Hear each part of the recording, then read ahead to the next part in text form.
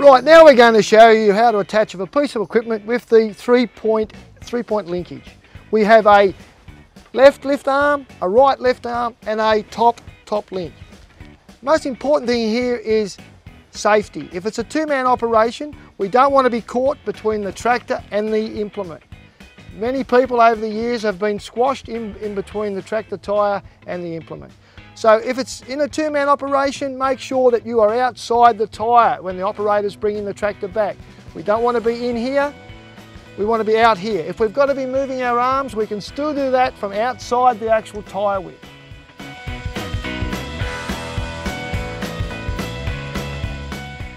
Now there's a certain way that we do put on the three-point linkage, and the most important step is to reverse the tractor straight onto the piece of equipment that we're about to get. It makes it a lot harder if we aren't directly straight onto it, but if we are directly straight, we put the left hand link on first, bottom one first, then the right hand one. The reason we go for the left hand first is it normally doesn't have any adjustment on it. So once we got that one in place, with the right hand one, it does have some adjustment, and we can move the arm up or down. Lastly, we put on our top link, and the job of the top link is to keep our piece of equipment stable and straight.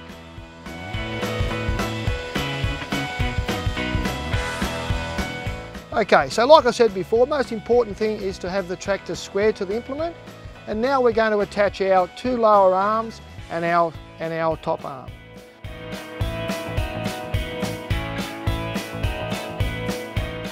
So as we said before, the first one we're going to do is our left hand side, followed by our actually right hand side. So let's put on our left hand side first,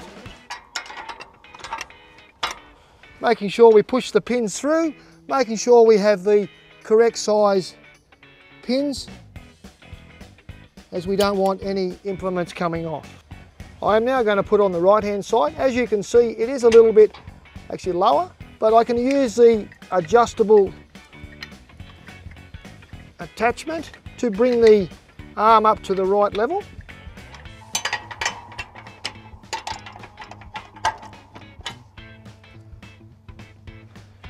So lastly, we're going to put on the top arm. It has an adjustable, so we can come in or out just to make sure that we're actually lined up with that top hole.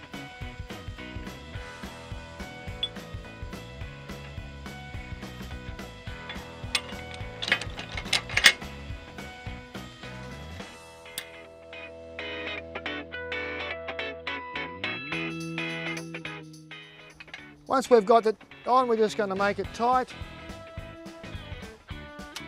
Hook it back on. And now we're actually ready to go farming.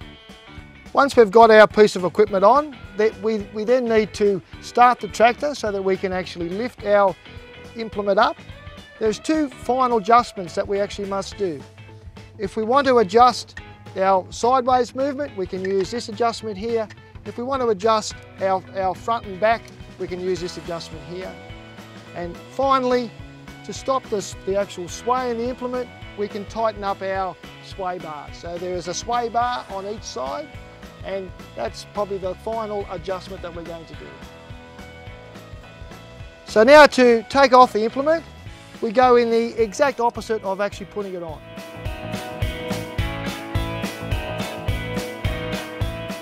So first step is to take off our top link. If it's a bit too tight here and we can't get this pin out, it's just a matter of using this lever to make that pin nice and loose. You can see by just moving it a fraction, that pin's become really nice and loose. Pop this back up here.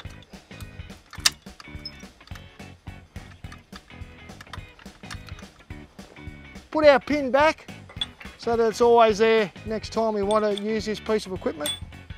We then go to our right hand link.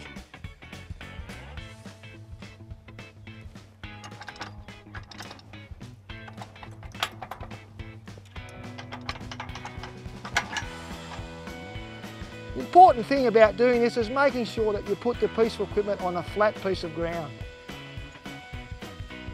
We've taken off the right hand link. Lastly, now we've just got to take off left hand. And there you have it. Okay, so what we're going to show you now is how to attach a implement to the drawbar of the tractor.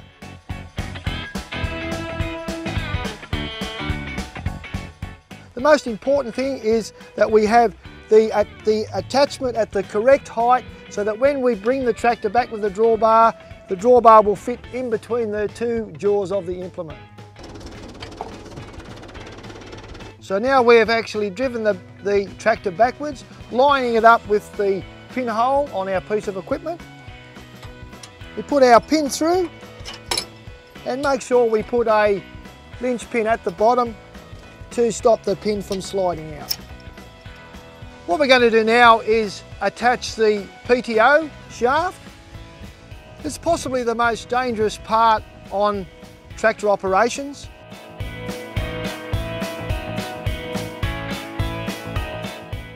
Important safety aspects which we should do before attaching this is make sure that the tractor is off and in neutral. We should never try to step over a PTO shaft. We should make sure that our PTO shaft is completely guarded. So both universals on both sides of the shaft should be completely guarded. We need to make sure that our collar attachment is well lubricated so that it will go onto the stub shaft. We should make sure that our PTO is aligned up with our shaft. A problem if this is out of angle of more than 30 degrees. So there's quite a lot of safety issues with the PTO shaft, and a lot of people have lost limbs and unfortunately lives due to this PTO shaft. I'm going to go show you now the correct way to actually put this shaft on.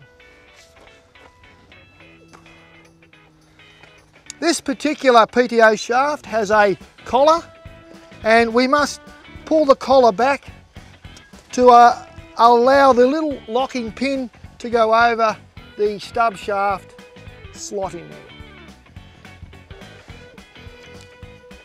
These can be quite heavy, so it's really important to take that weight, have a nice straight back and take that weight on your actual knee. Don't sort of lean over as such, because you can do yourself some damage in the back.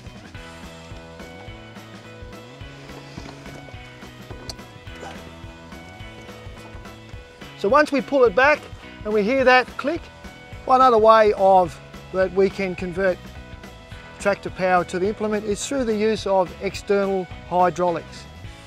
There's a few pointers about the external hydraulics that we actually should be careful of before we actually try to put this onto the tractor. Important things that we have to realise that in this hydraulic hose is very hot oil. So do not at any time try to find any leaks in this hose if you think there's a leak, because it's under extreme pressure and it's extremely hot.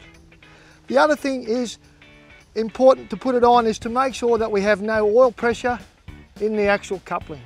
And we can do this by just hitting it on, pushing it down to make sure that we've pushed out that extra bit of pressure, and this will allow us to put the 3-point coupling in quite easily. Very important to keep it nice and clean. Give that a nice wipe before we put it in.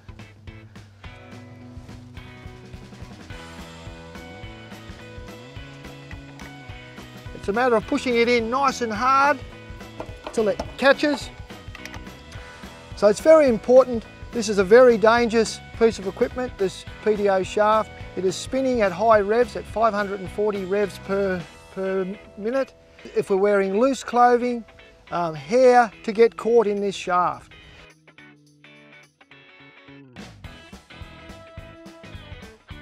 The most important thing is obviously to have this shaft covered. So this is a proper shaft. It's covering the entire PTO shaft from the universal to the back universal. So there was no chance of us getting injured.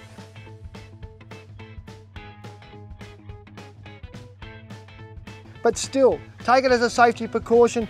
Do not operate near this PTO shaft while it is spinning. And if you do have to do anything on this shaft, make sure that you've turned it off first. So continuing with tractor attachments, that was O10 teacher Steve taking us through PTO, drawbar and external hydraulics.